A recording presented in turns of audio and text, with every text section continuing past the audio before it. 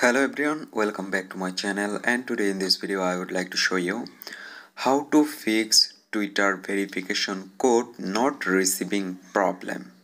So guys, if you want to try create a Twitter account, or if you want to sign in or log in Twitter, but in this time you didn't get any kind of verification code, so how can you fix or how can you solve this verification code problem in your Twitter?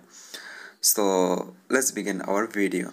So at first you need to open your phone settings,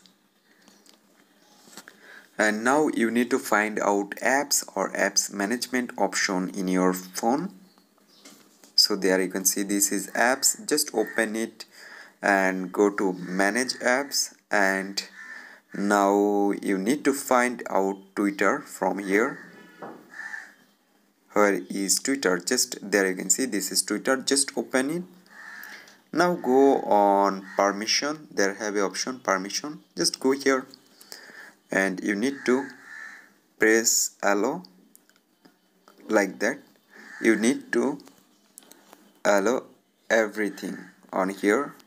Just you need to allow everything